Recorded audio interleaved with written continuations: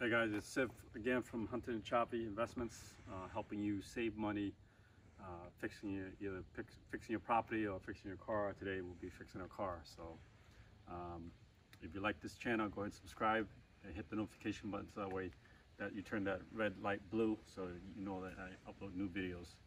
So come on over here. This is a 2007 Toyota Tundra, 4.7 liter.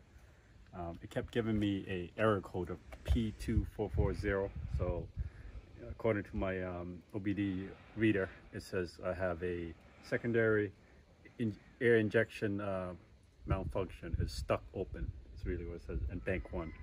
So I bought the parts from Rock Auto. If you like, I'll put the description below for Rock Auto.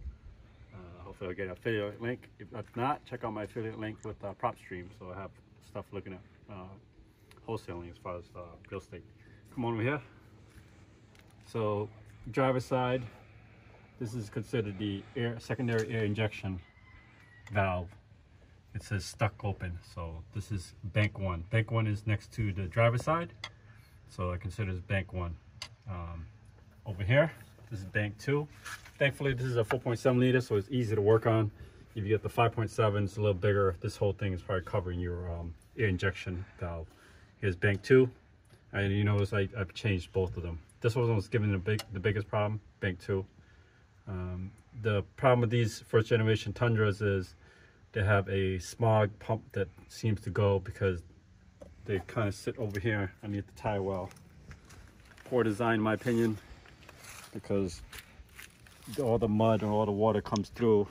It sucks into the air intake, and then it comes through here, come up here, and it gets pumped into there, and that's how it gets stuck in there.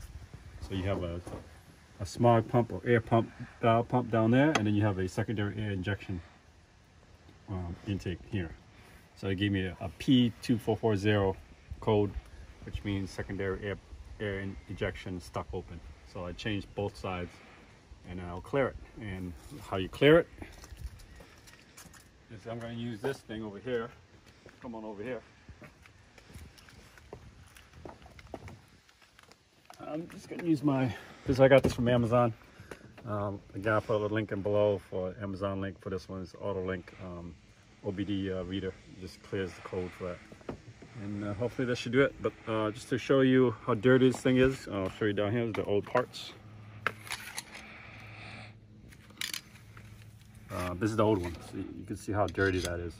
This is the from the driver's side, pretty dirty there. I know you can zoom in on there. Pretty cruddy and dirty. You can tell just by looking at it. And even from here, pretty dirty looking. So this is the original. I don't think the previous owner had changed it. They probably did, because there was a screw missing here.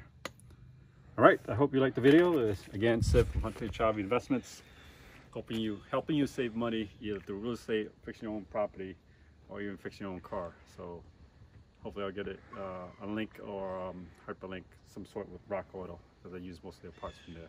Good people. And also, if you haven't already, share this video, like, subscribe, and also I have a PropStream link down below. So I'm affiliated with them, so go to PropStream Pro /Siv. So hope to see you soon.